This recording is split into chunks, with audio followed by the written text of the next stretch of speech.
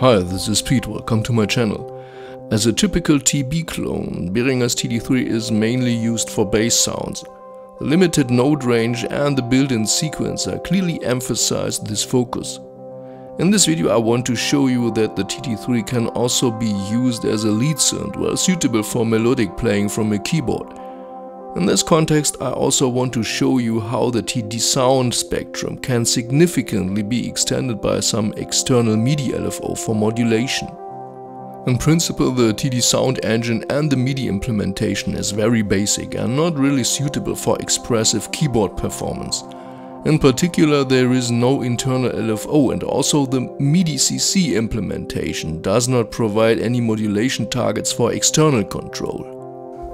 But just a moment, the TD-3 can receive Midi pitch bands, so this might at least be usable for some suitable pitch modulation. And in fact, it's not too difficult to implement some nice keyboard-controlled vibrato effect.